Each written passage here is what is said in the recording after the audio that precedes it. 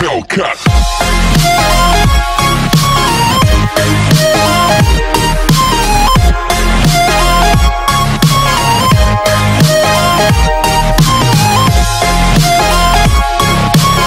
Hey guys, it's ghidorah back with another video. So guys, in this video I'm going to be doing a review on the movie monster series anime Ghidorah. This is actually, I think, my tallest figure that I currently own. Not including like the giant Godzilla and Kong and that stuff from Playmates and all that stuff. But this has to be like my tallest movie monster series, and like my next to like NECA stuff. So let's start this review. So, its detail is pretty good. It's pretty much just the same shiny color, like up to the neck here, and the wings. That's really why it changes. But on the bottom here, I think they kind of slacked off, because like if you guys look, like up here, it's like that, and then the bottom of the wings isn't.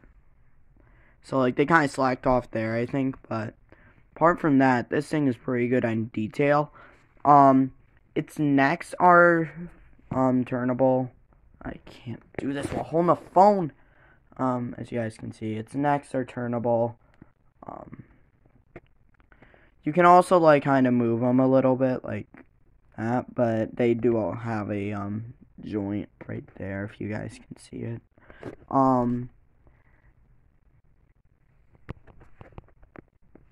Its tail can, like, move, but it doesn't have a turnable joint. And its detailing is pretty good.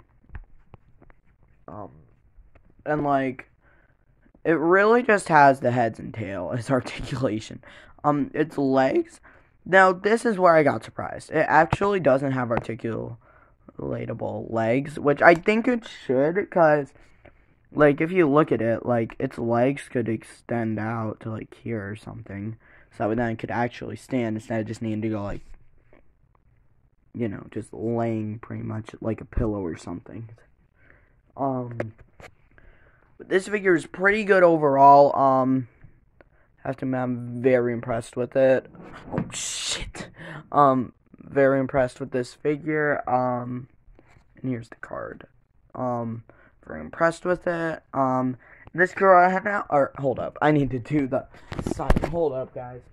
Let's grab you, and damn, I don't know where my GBK stuff is. Alright, there we go. Okay, we're gonna, alright, we'll size compare it with these two, not that we really can. Right here, let's do this. Alright, so let's size compare it like this first. So, as you guys can see, pretty much no competition. It'd be somewhat like this, I think, because this is where the legs would come down.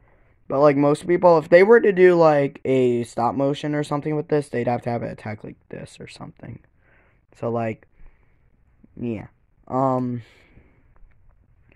Doesn't really size up well, only because it can't stand right.